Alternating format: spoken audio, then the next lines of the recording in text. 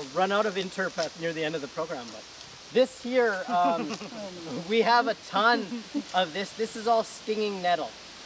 So have you guys have heard of like poison ivy or poison oak? Yeah. There's no poison ivy in Alberta, or even really, is there poison ivy in BC?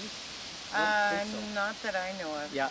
There's poison oak in Ontario, like east. This is stinging nettle. This is kind of what, if somebody says, oh, I got poison ivy or something, in Alberta, this is what they're talking about.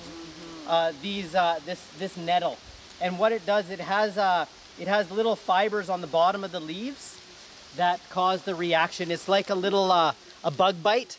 It's like a little mosquito bite that you'd have, you get a little rash. And it just itches. It doesn't, it's just because the nettle's in there and it creates a little reaction to your body. But this stuff, this plant is actually edible. So you can pick it, you can brew it like in a tea, you can boil it and eat it. It's actually quite healthy for you. It helps with digestion. So it's really good that way. Another cool thing with this, that's my favorite thing with this, in the winter time, this will still be like this. It'll just be all dead leaves, but it'll be poking out of the snow. You can just grab it with your hands and pull off all the leaves, and it won't sting you.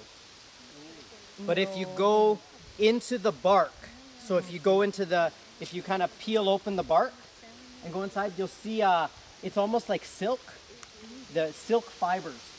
And you can take that silk out and you braid it together, and it makes a very, very fine thread or string, but it's extremely strong. It's like silk. It's as strong as silk. If you've ever tried to pull silk apart, it's very strong. This is that strong as well, so it's a really good, cool way. I've done it. It's one of my favorite things to do, is you make string out of it, because it's really long. When you pull the whole stalk, you can make a really long thread like that just by braiding it together, and then you can braid those threads together and make a really strong rope. And it's really cool. And we've tested, my buddies and I have joked, or like tried to break it and do all that kind of stuff, and it's very strong.